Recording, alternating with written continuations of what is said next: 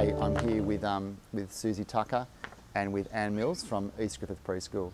Susie, would you like to introduce yourself, please? Yes, I'm Susie Tucker, I'm the director at this preschool. And I'm Anne Mills and I'm a team leader at this preschool. So tell me, Susie, about East Griffith Preschool. Okay, well, we're a community-based preschool. We have 3 units, which the third one is just a very new one, only 2 years old. And we also operate extended hours, so we have that happening outside of the traditional 9 to 3 preschool hours. And we're located in a residential area with a high school and long daycare and a shopping centre as our neighbours. And yeah, we just strive to provide the best possible service that we can, and we like to think that we're providing as natural an environment as we can. Anne, tell me about your childhood, please. My childhood was spent outside. We had breakfast and went out straight away. We came in for lunch and had to be home by 5, I think it was, for tea.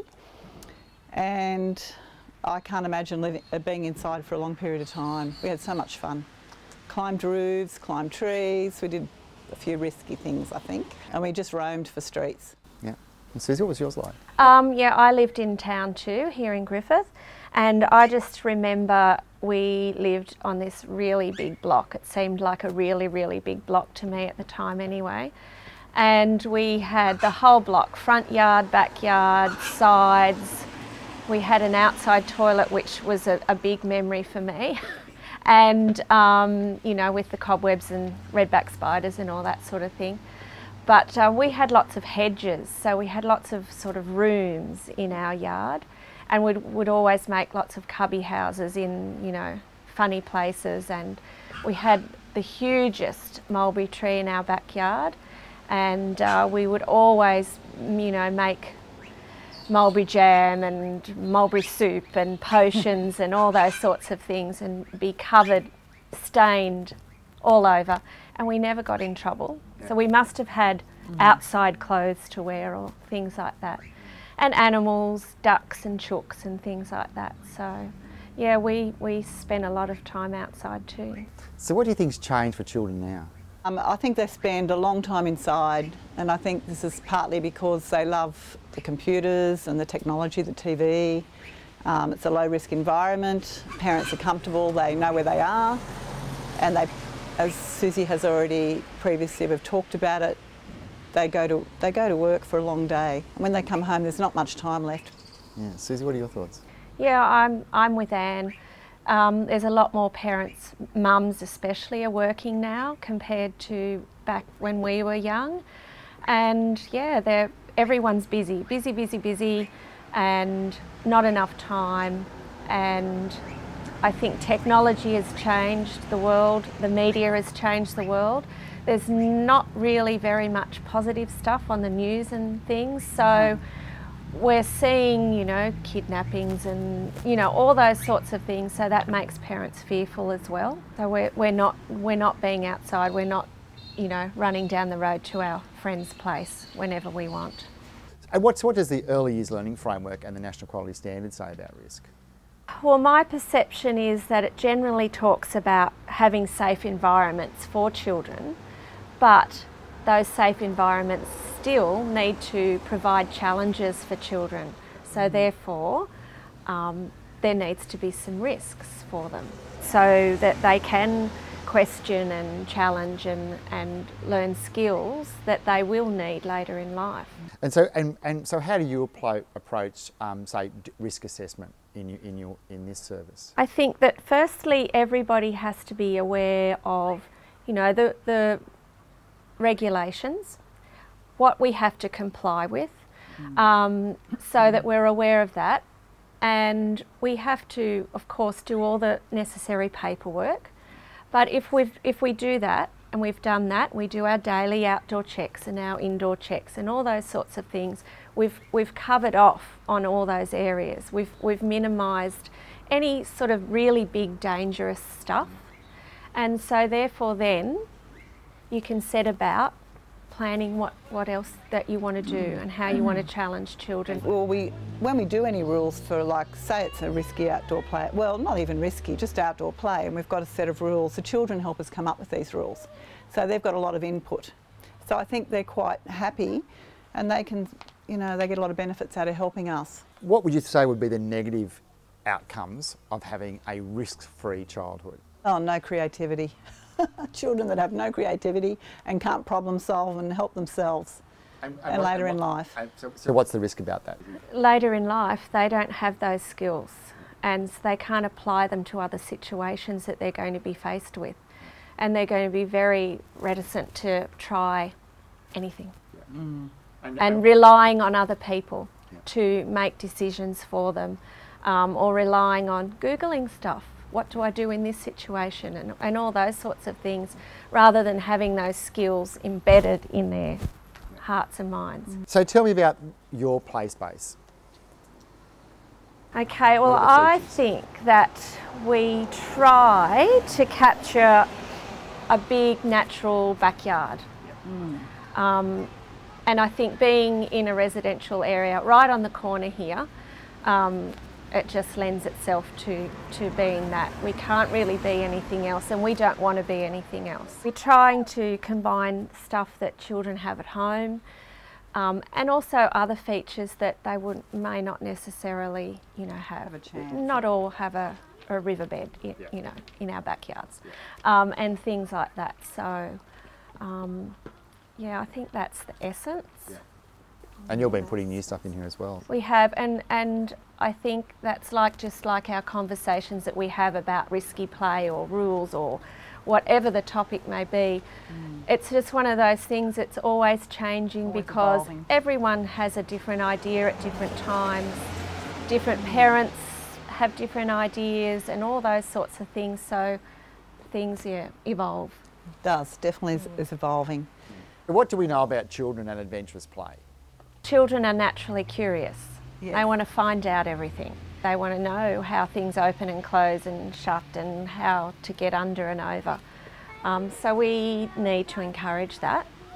And I mean, I guess our first point of call is to make sure everything, again, is as safe as possible without losing that ability for them to go out and explore. And what does it provide them?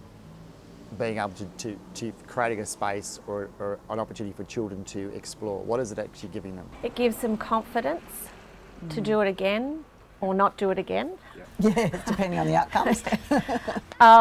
And it's all those skills, problem-solving skills, the creative stuff. You've got rabbits here. Yes. So tell me about the rabbits, because I think there's a really good example today with one of the young boys there with the rabbits today. So what's that provide them?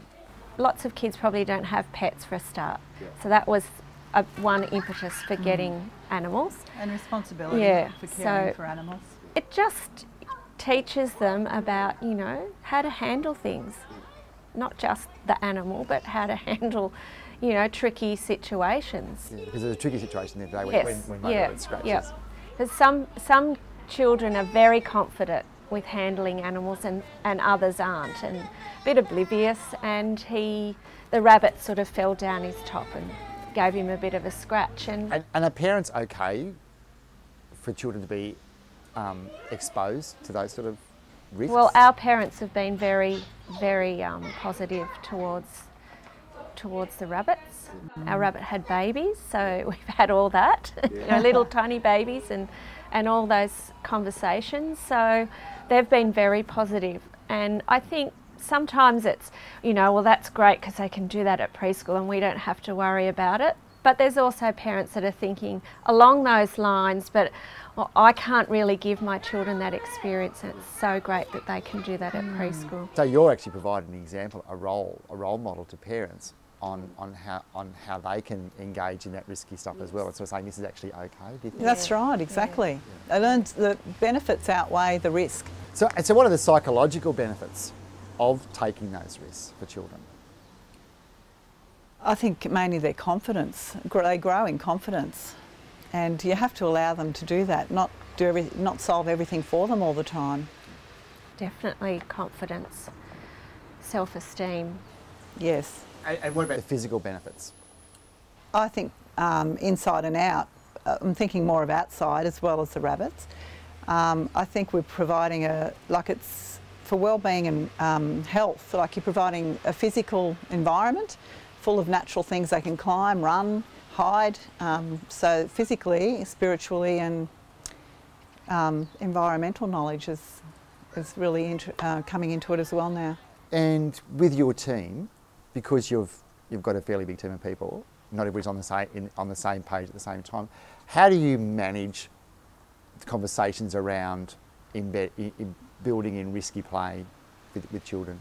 Okay, well that's of course always going to be tricky because not everyone will be on the same page, but you have to take that into account.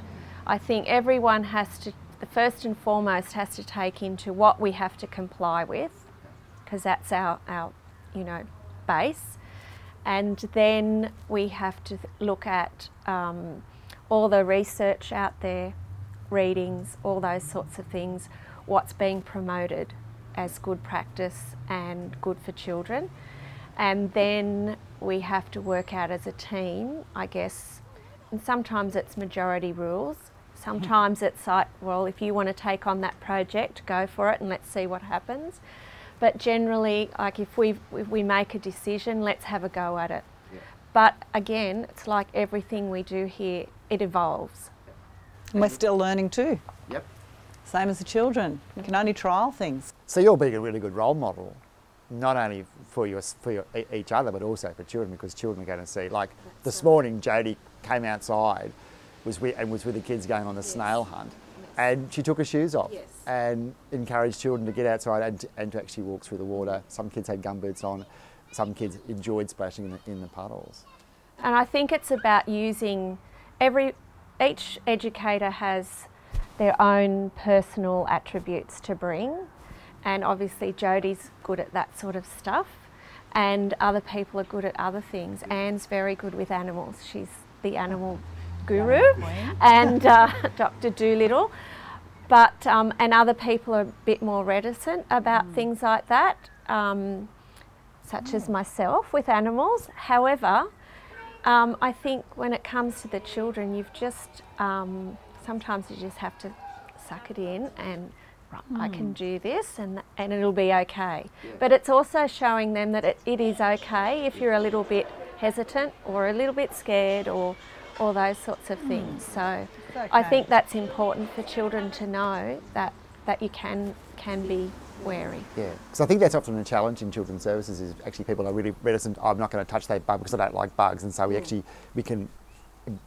give that impression then that that's actually not a thing we want to touch. That's right. Because it's actually, but really you don't want children to be too scared to touch anything. No, they need encouragement. They need encouragement, and that's what role models are. Sort of, if you've got a person who enjoys animals or a person who's prepared to actually go and jump off something, then it actually sort of shows. And you should be utilising everybody's strengths because everybody has different strengths. Yeah. And that's good for the children to see, different interests. So, but do we have to challenge our own fears sometimes? I think we probably do, but why can't you engage the children? There'll be a child out there who won't worry about picking up the bug. So, that's okay too. Yeah. And that's probably a really good thing, is it doesn't always have to be from us. That's right. Yeah. I think it's one of the things is sometimes we think that as educators we have to do it's all about us, but it's actually really all about the kids. It is. And sometimes it's lovely to see other children show other children things, like picking up a bug, and they know so much about it, and they're actually teaching the other children. I think that's beautiful. Scaffolding between the children is happening all the time as well. What do you think parents' expectations of educators are in these spaces around risk? They expect us to keep their children safe, and so we should, because they're their children and we have a duty of care. But once again, my point of view is you look at the regs and everything that it says. You have all your I's dotted and your T's crossed. You have all your paperwork in place, and if that's done to suit your service, I think that's very important too. Then you can educate parents And they're usually pretty happy. You know, it's like the rabbits. They, you know, that's something, oh great, they can do that at preschool because, you know, we can't do it at home, and that's another opportunity that my child will have. So I think, generally speaking, parents don't really mind what goes on. As long as they know why it's going on. Yes. I think that's probably the challenge, is how do we engage parents, is engaging parents. Communication with them. Yeah, engaging parents, and also in children's learning, and how you express the reason why we're doing this sort of stuff. Thank you very much, Susie. Thank you very much, Anne. Thank you. For the conversation.